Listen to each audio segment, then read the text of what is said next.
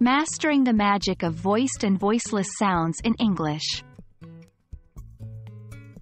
Hello and welcome, English learners.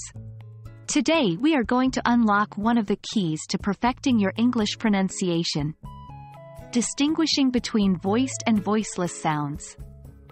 This is a common challenge that non-native speakers face, but don't worry. By the end of this video, you'll understand these concepts, and you'll be well on your way to reducing your accent and sounding more like a native speaker. So what exactly are voiced and voiceless sounds? To put it simply, a voiced sound is produced when the vocal cords vibrate. On the other hand, voiceless sounds are produced without any vibration of the vocal cords. A simple test to identify whether a sound is voiced or voiceless is the throat test. Place your hand on your throat as you pronounce a sound. If you feel a vibration, it's a voiced sound. If not, it's voiceless. Non-native speakers often confuse voiced and voiceless sounds. This is particularly true for sounds that are pairs, meaning they are produced in the same part of the mouth.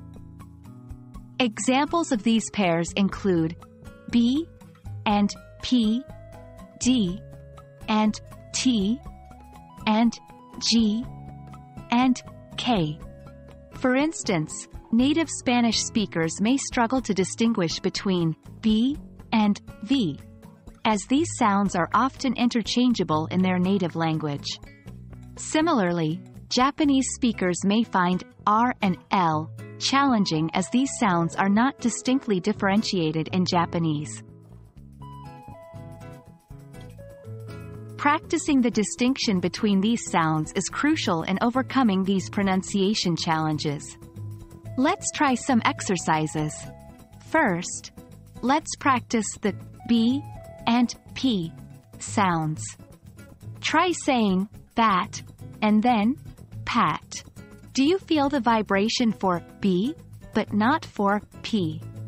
Remember, the B is voiced, and the P is voiceless. Let's try another pair. D and T.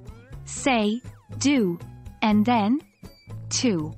Again, the D is voiced and T is voiceless. The more you practice, the better you'll get at distinguishing these sounds. That's all for today, language learners. With practice and patience, you'll soon master the distinction between voiced and voiceless sounds. Remember, these sounds are the building blocks of English pronunciation, and by focusing on them, you're well on your way to perfecting your English speaking skills. Keep practicing, and as always, happy learning.